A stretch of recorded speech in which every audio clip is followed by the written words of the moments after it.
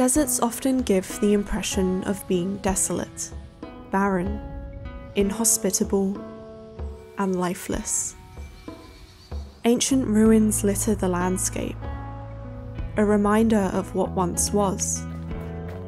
However, beneath the surface all kinds of life thrives, and the deserts of Midden are no different. The wildlife of the planet is an important part of how humans survive and understand the world around them. Beetles in particular are creatures that thrive in the sands. They are found in a variety of shapes and sizes, each with distinct personalities and behaviours.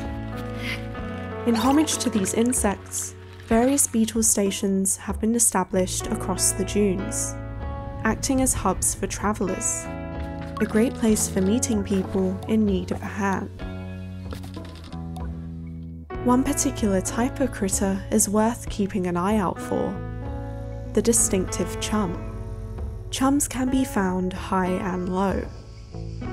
You may notice them perched atop a perilous rock, or hiding in the shade of a ruin.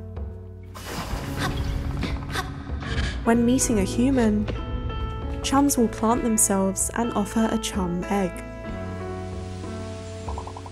If you chance upon a chum queen, it's worth giving her any eggs you have gathered, as she may choose to offer you a tear, a strange stamina-extending liquid that will enable Sable to reach new heights and explore places unknown, even to other gliders.